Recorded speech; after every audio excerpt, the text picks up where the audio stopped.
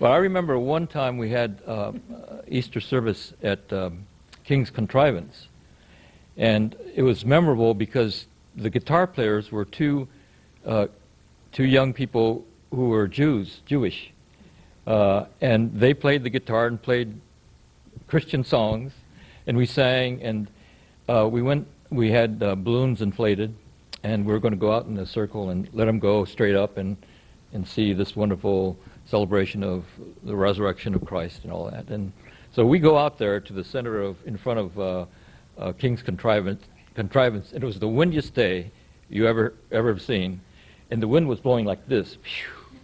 So I said, okay, now at the count of 3, after the prayer, we're going to let our balloons go. And they went up about 3 feet and went straight for the trees. And afterwards I thought, that was a wonderful parable of this community. And you can hear the popping of the balloons, and then you'd see one struggling through the branches and escape, and everybody would yell, "Yeah!" And I thought, that's really the spirit of that group that was there.